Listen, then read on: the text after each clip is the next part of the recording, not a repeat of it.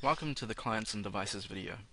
Today I'm going to show you how to set up a client, how to download the agent for that client, how to bulk install of the agent through a GPO, how to multiple select agents and run tasks across those agents, how to set up the client email to ticket bridging, how to create a passive device, and where you can find device reports. First of all, to set up a client, we need to go to the Settings tab. Inside here, go down to Clients and Licensing. In the top right corner, you have a button called New Client. Simply click that, create a new standard client, give the client a name, and fill out all the other information if you wish.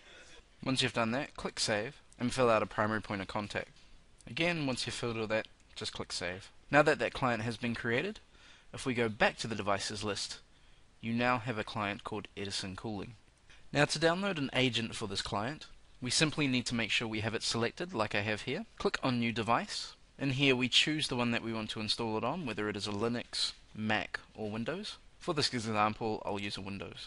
We then download the agent, which is a simple executable file, and then we can run that on any device on that site. Now to run this, all we do is simply install it. The best way to install this on large clients is if we go to the Help tab and go to the Naverisk forums. There is a guide in here that explains how to install it on large sites using an active group policy. Simply use the search deploy, and you'll find one here called Tips and Tricks Deploying Agent with AD. Here is a step-by-step guide on how to use that group policy logon script to install the Naverisk agent across all the sites. Something else you can do with Naverisk is select multiple agents and choose to run remote tasks over them. So you have things such as running a script pack, sending a message down to that client, logging off users, restarting and shutting down of a device, toggle maintenance mode, restarting agents. You can also update the attributes and device roles on a large scale across all selected agents. You can create a scheduled job across all of these agents, and you can also even import and export data from these. To set up the email to ticket bridging, simply go into the Settings tab, go down to Clients and Licensing, and go to Edit Yourself. Now in here, if we browse down, you'll find that there's a client support email to ticket mapping area. This is where we set up the settings for our mapping. So first of all, you'll want to set up your POP3 email account settings. As you can see in here, I've given the name it's going to use as the sender, where my server is, the server port it's going to use, and the account details, and if I have a certificate I can use the SSL. Don't forget, you'll also want to set up the permissions so that your email server has permission to relay. Once you've done that, you want to set up some of these other fields. Now the alert recipients means that when an email comes through and gets processed, it also sends an email to these email addresses to let them know. The response email template we can leave blank and it will use a default one. Otherwise you can create multiple templates and choose to use them if you wish by typing in the name.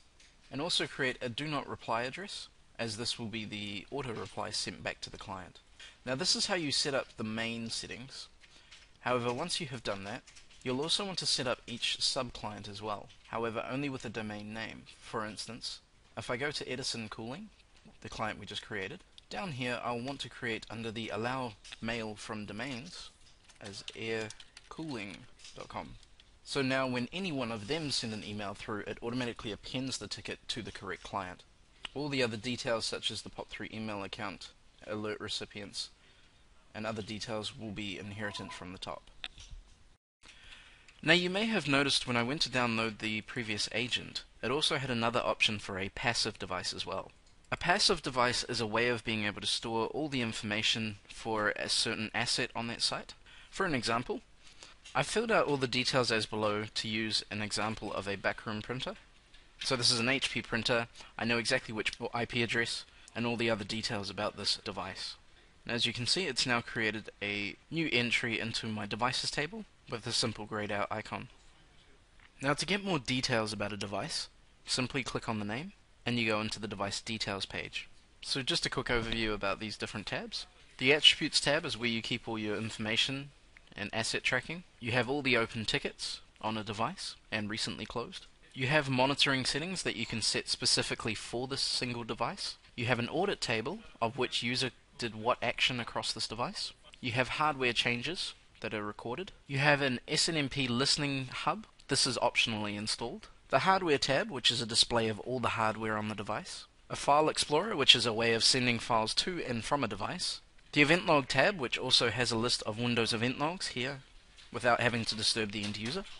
Information about the operating system and all the services on that system. You can also use this tab to remotely start and stop services. The performance tab, which is a current view of how our performance is doing on this specific machine. The console tab is a way of being able to run command shell commands across the device. You also have the option of switching to PowerShell as well. The software tab is a simple readout of all the software that displays its version, install date, and location. And the patch management is just a way of seeing all the missing patches across the device and selecting the ones you want to install now. You can also find device reports by going to the Reports tab, going into the Devices list. You can find several different reports here that are handy for auditing different devices, such as the device summary, the hardware summary, the software licensing report, or even the asset summary, many of which you will find very useful. And that concludes our video.